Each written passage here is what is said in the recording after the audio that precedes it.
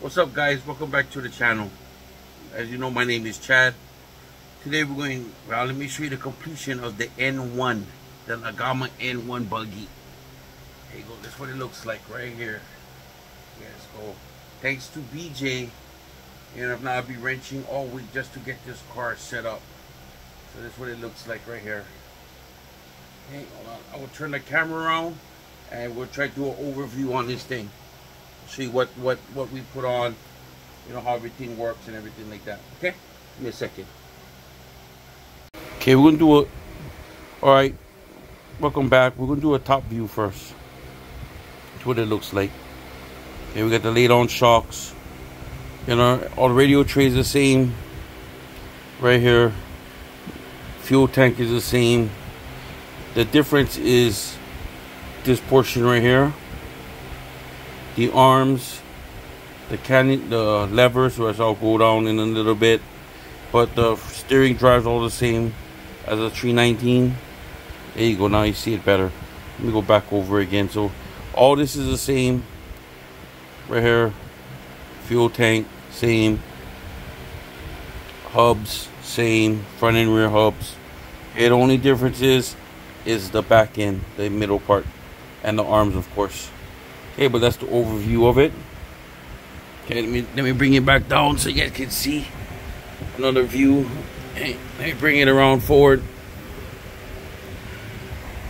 As you can tell, I'll do a little bit of a close-up. Right there, the cantilevers for the shocks. Let me maneuver the shock for you so you guys understand. Right there, you see how it works? Sorry. Okay, both sides. See how that works, like that. That don't change. The only thing is different is how you change your roll center. And if you look all the way inside here, let me try to get it back in. Get it right there. Hopefully focusing. Yeah, there you go. You see how you get these screws over here? Right. Right there, those two screws. Well, that's how you can change your roll center right there. You can flip that ball around or put those washers on the bottom, and that changes your roll center on the front and back side. So let me get a wider. Let me go back to regular. Okay, the back end, same thing right there. Right there you go.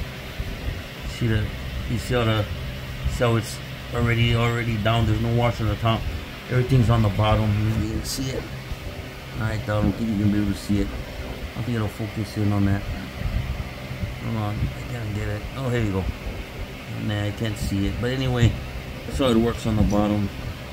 Maybe you can see it now. Yeah, you see the washers underneath there. That's how you try to do roll center. We put the back end on. Okay, the back's different.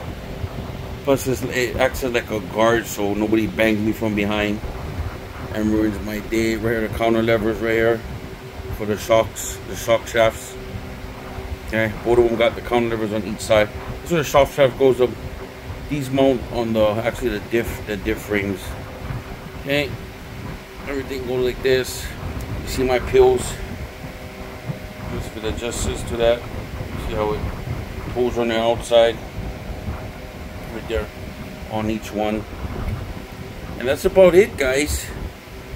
You know, we're gonna try to bring this out Sunday. I'll get some videos on it, see how it runs. I mean, can't blame the driver, you know, but I'll try to do the best job I can. I hope I make this day proud.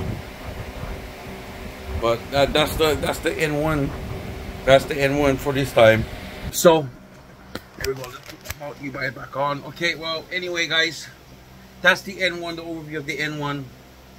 I hope you guys liked it, and leave a comment or a like on the bottom, or tell me what I could do better.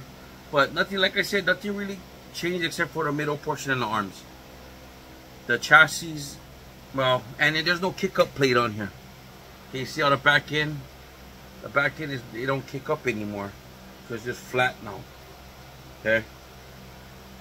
Yeah, we went 45 on all the way around. We tried 45 because BJ said, well, thanks to BJ, let me just thank him for one thing for him building this car for me. I didn't have time, and we was trying to get it done before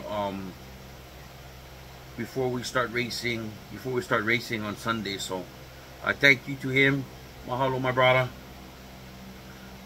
Two is that, well, that's pretty much it. I mean, I can't think of nothing else for this car, but it's pretty original.